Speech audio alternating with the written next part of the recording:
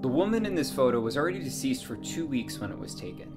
On February 1st, 2012, 18-year-old Samantha Koenig was working alone as a barista at a roadside coffee kiosk in Anchorage, Alaska. When right before close, a man approaches the window of the kiosk, initially with plans to rob it, but when he sees Samantha, his plans take a horrific turn. As Samantha is making this man a cup of coffee, she turns around and she is stunned when she sees that he's pointing a weapon directly at her, and he instructs her to turn off the lights and to get down on the ground.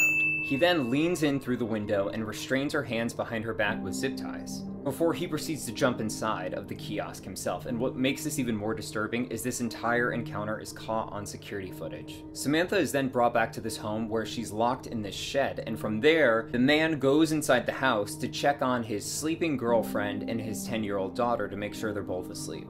And once he sees the girls are sleeping, this man pours himself a glass of wine before he goes back out to the shed where Samantha's locked in. And up until this point, he has told Samantha, "I'm not going to hurt you, this is just for ransom, cooperate and you'll be fine." But when he walks through the doors of that shed, he tells Samantha that, "I am going to brutally assault you before I take your life."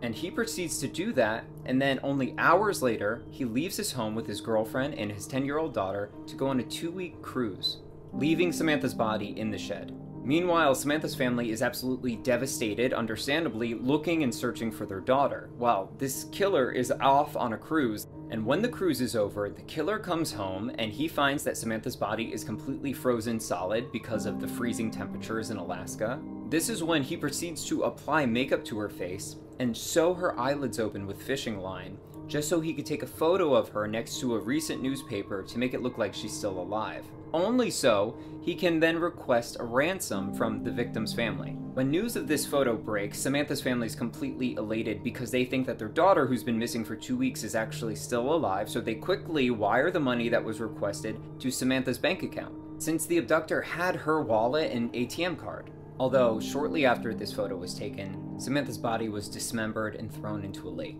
And even though police had the security footage of the night that Samantha was taken, they did not have any other real leads or clues until March of 2012, when the killer begins to withdraw the ransom money. During all the ATM withdrawals, Keyes covers his face each time, but one of the times, as he's pulling out past the ATM, the camera picks up on the car that he's driving.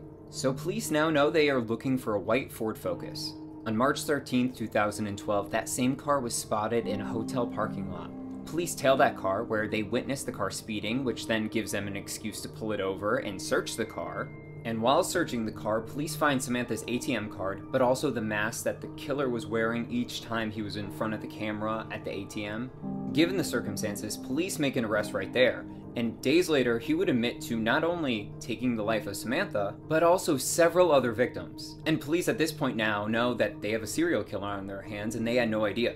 But before even going to trial, this coward would take his own life in prison. And as he sits in his prison cell bleeding, he begins to use his blood to draw 11 skulls, a pentagram, and a message that says, "We are one," before passing, leading officials to believe that he had 10 other victims. And at this point, 3 of those victims have actually been identified, but the remaining 8 have not.